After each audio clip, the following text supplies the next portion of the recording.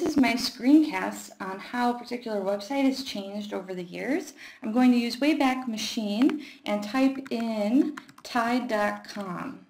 So as I type in Tide.com, I can see that I have over 700 results dating from December of 1996 until pretty much the present day.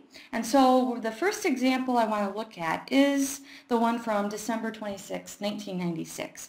As we look at this first example, we see how, from our vantage point today, how basic it really looks. At the top, there's a clothesline with a telephone providing the line, and basically on this line hang various shirts with icons that connect to the rest of the content on the web page. So as you can see here, for example, there's a baby with what's new, and here Tide laundry detergent bottles with products, and as we scroll down we see the same baby and we see the same Tide products over here.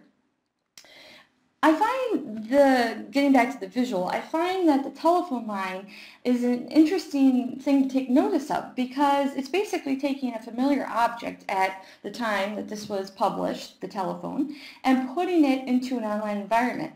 And as the reading by Dennis Barron during this unit mentioned, the Tide website contains content that you could probably find by reading traditional print material like promotional mailings or the side of the box. And so I think one of the reasons why this website looks so dated to us today is because of the content. There's all these hyperlinks and text, and it really doesn't seem like it's offering anything more than what a promotional mailing might be able to do. So as we continue, I want to move forward. We'll see how the website continues to change, though, and become more electronic. So I'm going to look at the next example is from March 26, 2002. And with this result, we can see that it looks much more like a website. So for instance, there's a nice clean and colorful background with the Tide logo embedded in the background, and the color of the background itself and the header tying in really nicely with the Tide logo and the colors that are there.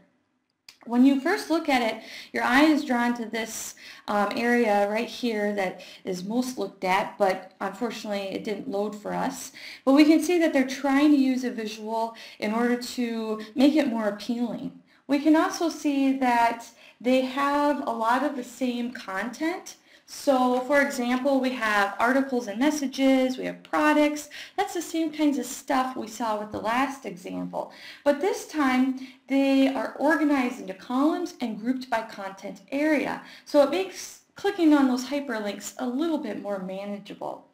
And the one thing that is really interesting to take note of is on this sidebar, you can register now and become a member. And so they're trying to interact with their audience by giving them a space within the site itself. This is really the first instance of the Tide website being able to connect with customers in this way. And this is one of the things that really starts to make it much more electronic. I want to look at another example. This one is from December 15th, 2006.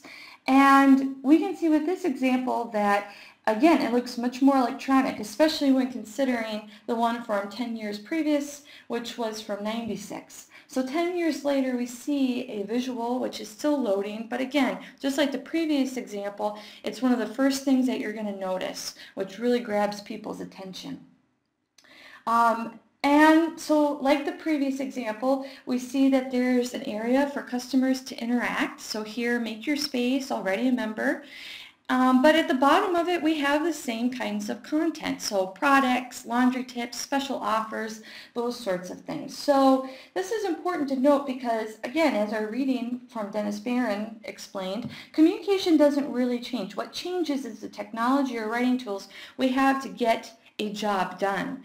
And if we look at the current day version of Tide, we can see, again, we would expect it to look like this because this is what we expect today a website to look like. Very visual again, things are organized nicely, and we can even go social, Facebook, YouTube, Twitter.